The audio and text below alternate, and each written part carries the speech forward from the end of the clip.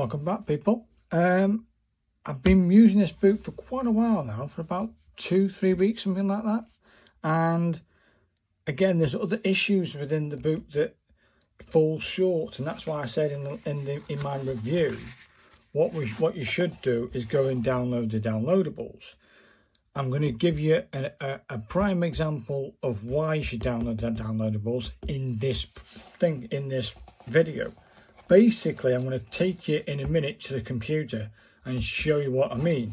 Either way, let's get on with my first example of most of the things. He showed, 50-50. I'll say 50-50. This is an example for decisions and loops. Decisions and loops. And this is what it's all laid out quite nice. There is all of the HTML, and here is all of the JavaScript. Now we've got this one here. It's in the CO4 folder, and it's called example.html. So you've got to create you've got to create a CO4 folder if you're doing it, following it along, of course. Create an example HTML.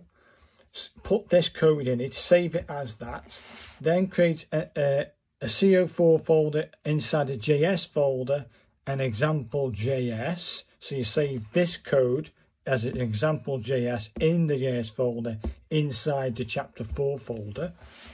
Either way, if you're following along and typing it out, this is easy to follow because all of the HTML is here, except there's one sticky bit inside this code. And the code that's the sticky bit is that bit there that says images, image source, images, teacher PNG. Now, if you haven't downloaded the downloadables, you're not going to get that. So do you type all that out and then dip into the downloadable files and just get the images out? Or do you take my advice in trying to understand what he's attempting to do here, and read this, take that concept and learn it some more, try your own techniques into doing different things, changing the code, play around with the code? That's what I would do. So I wouldn't type everything out, everything's done for you. The downloadables folder is where it's all at. But again, if he falls short here in the images, you've got to download the downloadables to get that images to make it look good. Either way, this is how it should be laid out. HTML, all of it, and there's the JavaScript. Brilliant. No qualms except the images bit there. But let's move on to the other example I wanted to show, because I think it's this one. I'm not here already. What channel is it? No, that's it. I wanted the yellow one because I had a question. Can you achieve everything within this book? Now the jQuery bit, this was granted, this was 2014. Yeah, this book was published 2014. So the jQuery version that he showcases here for the first bit. So yeah, he talks about jQuery, what is jQuery, blah blah blah. The version that we're using in the book is a jQuery 1.11.0, and I can tell you now it's not that anymore. But he's downloaded the hard copy for the jQuery and put it inside the folder, okay? So he's got that inside the folder. But again, if you look very close to this HTML is not full. It says body, open body, closed body, and everything in there, but there's nothing at the top there to say, look, there's there's no CSS folder or CSS file scripts to give it styling. So what do we do there? Do you know what I mean? So it falls short on that bit at the top. All they had to do is include that bit at the top and it was finished. But why couldn't we fit that in there? So the only way to see this in action, to see what you're missing, the missing bits of this HTML code, is to use the downloadables. Again, there's the JavaScript to make this work.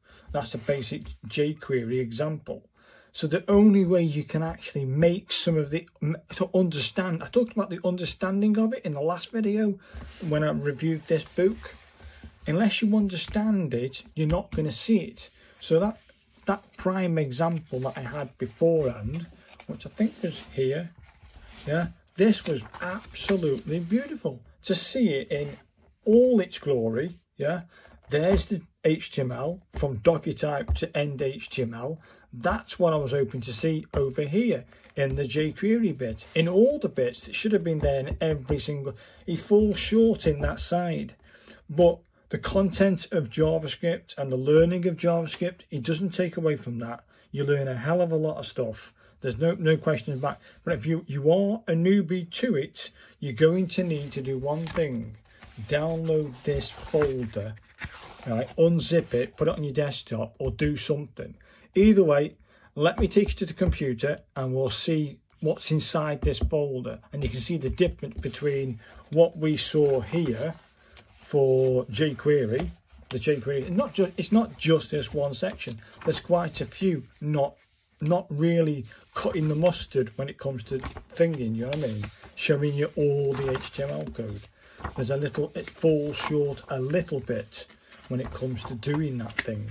So if you look at the that first page, everything inside this jQuery chapter is based on, yeah, I'll find it in a minute, people.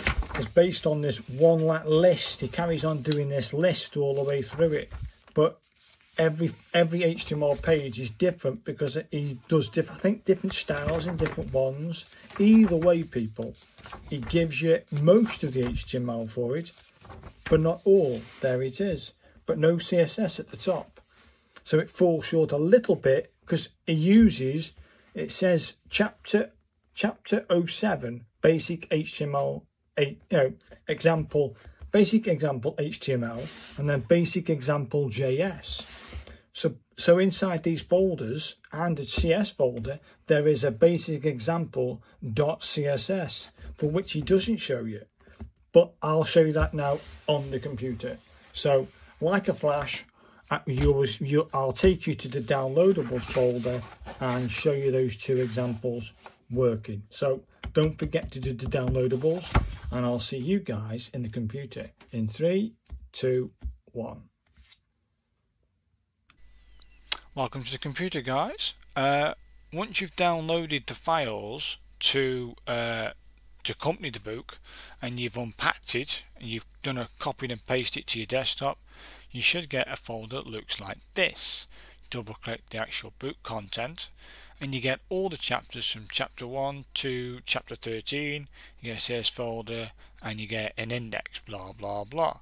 Right, let's have a look at the decision and loops in chapter 4, and I think it was called the example HTML, and it also gives you the JS. Can you see the format? All the CSS files are inside the CSS folder, all the images are in the images folder, and all the JavaScript files are in the JavaScript folder. So we're looking at the example. Hopefully when I double click this, it should render for me, because last time I tried this it wouldn't render. I had little issues in, for example, it wouldn't do it for me. It should be like the teacher PNG, etc. It just takes, for some reason it's taken a little longer than normal to render, but this one is almost full because I showed you that chapter 4. It shows you all the HTML and all the JavaScript, and you save it as files. The only issues I think you'll have around anything is this JPEG down here, this guy. But basically you can see it now. The JavaScript's adding 3 to 1, 3 to 2, and you can see that looping through until it gets to the end of a list. That's basically what it's doing. But again, download the downloadables, you can see it working. So let's go back to this guy. The other example was in the jQuery folder, and if you look at the jQuery side of it, from the very first thing at the top, like I mentioned, it doesn't talk about the CSS folder or CSS file, etc, etc. So if you double click chapter 7, which is all jQuery, okay, we were looking at the basic example, basic example HTML, which is this one, and I've already got that open in Notepad. Job done. And then inside the JavaScript file there should be one called basic example JS, which is, there it is, yeah. But also if we go back to chapter 7, in the image, in the CSS, which he doesn't mention in the book, But if you double click the CSS folder inside of chapter 7, there is a chapter 7 07.css for which he doesn't reference in the book. In fact, I've just reread it before I started to film this. It literally doesn't even mention that file. And actually there's quite a lot of CSS in there corresponding to this. It doesn't say to you, you've already written this out in a previous chapter and we're just reusing it. It doesn't even acknowledge the CSS folder or the CSS file. It doesn't show you where to put it in the HTML, so it falls short a little bit. But let me show you these things anyway inside Notepad. Here's the basic example for jQuery, and you can see that at the bottom you have to reference the version of jQuery you're using, and then straight underneath it we use our basic example .js for which he's got it in the book. And if you want to look at the example, the JS, there's the JavaScript file, and it matches what he's got in the book. Great. But what he shows us for the HTML, it doesn't, because he's got this bit at the top there, style sheet, arif, c07.css. It doesn't match it. The title JavaScript introducing jQuery basic example. Do you know what I mean? All that there, this bit at the top there, it doesn't show you this bit, the JS file. And inside the JavaScript, in a CSS file, he imports something from Google for a Google font. And take a look at this, people. All of that is not inside the JS folder. It's not even in there. So this is why I say you have to download the downloadables to fully grasp the understanding. At least then you can see how he's making, look, background image, king logo PNG, blah blah blah. You can see what he's doing, how he brings CSS and the HTML together, then create the JavaScript to make things work. Without this understanding of these folders and these files, these 3 files for jQuery, you wouldn't get it. Let's close that down. We don't need that. Close down then. Let's open up this folder again, and we should have somewhere in chapter 7 in the JS folder, we should have the jQuery section somewhere. There it is. See, he's downloaded the hard copy of jQuery 1.11.0. So he's downloaded the hard copy. It looks like everything that you get in here for jQuery is tailored to that one version. That's not to say it won't work at other versions. It might do, but I had a question. Does everything in the book, can everything in the book be achievable? I'm going to say yes, it can, but it falls short.